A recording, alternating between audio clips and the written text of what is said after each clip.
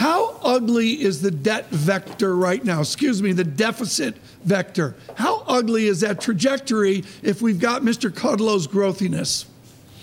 Well, even the Treasury and OMB in the report they issued a week ago said the deficit was going to reach in the current fiscal year about 1.1 trillion, a little below 1.1 trillion, and keep going up from there. That is, and that's assuming nothing bad happens that requires additional money, like a war or another big hurricane or anything else like that.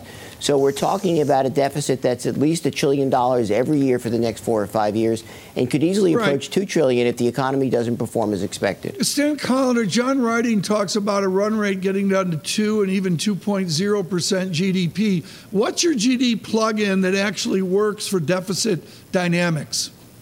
Well, if it gets much below about 3%, we're talking about deficits that rise and rise precipitously every year for the next couple of years. I mean, the administration is planning and hoping and praying that and promising that the growth rate will be 4.1, even maybe even a little bit higher.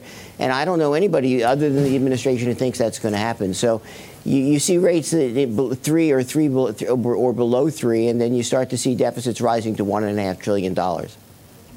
Right, but Stan, when it doesn't happen, will the administration recognize that it won't have, that it's not happening, or will they just blame it on the Fed?